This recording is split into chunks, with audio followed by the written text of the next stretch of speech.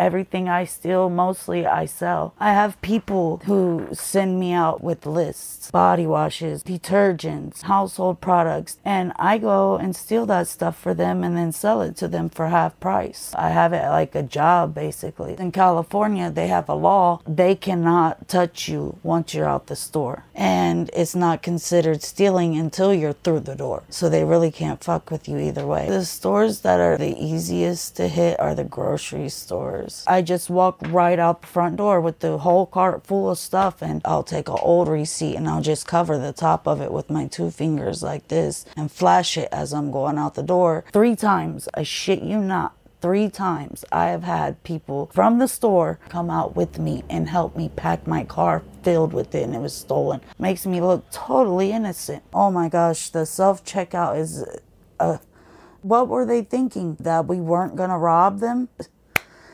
YouTube, you can learn so much on. I know how to take every beeping thing off of anything that there is. You don't need a special tool for it, actually. You can do it with a magnet. I've gotten to the level now where I've got keys to the kiosks to get out the PlayStations, the phones, all of that kind of stuff. I've stolen stuff that you wouldn't believe. I go for the most high-end, top-of-the-class Gucci and Armani and Prada, and all I do is I dress really nice. I change my whole persona, make myself look like a total Karen that's got tons of credit cards in my purse ready to spend. To hit the nicest stores, I need a partner to distract, maybe 2-3 partners to distract. My partner will make a scene and I'll grab whatever real fast and run out the store. By falling on the floor, the glass broke and she'll break the glass, screaming she got bit by something, or, you know,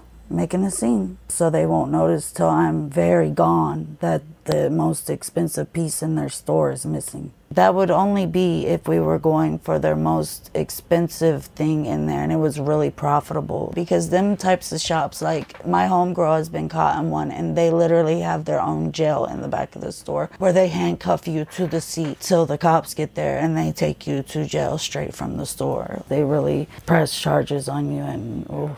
I perfect the way to get away with it by not making eye contact with people in the store. I don't feel like I'm gonna get caught, so I don't get scared. When you get scared, they can tell on you because you're like all looking around and shit, you know. If you're not thinking about it, you're nonchalant, fuck them. They don't know what I'm doing. I'm very slick.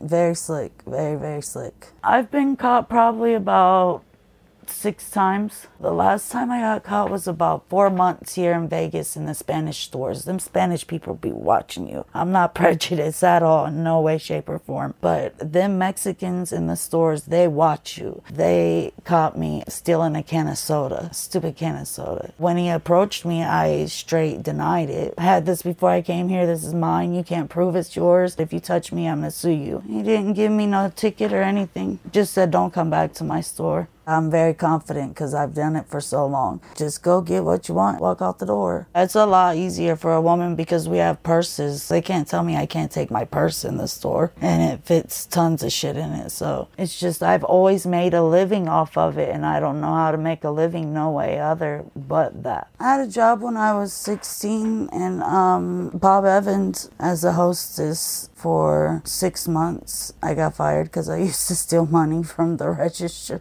I would always help the manager tally it up at night, so I would confuse him and flirt with him, and he wouldn't know, but then he caught on eventually and he fired me. I'm trying to get out of this now. I'm even going to classes for kleptomania. How to control your cravings to steal, how to remember that you don't always need everything, and the groups that I go to now, they help a lot.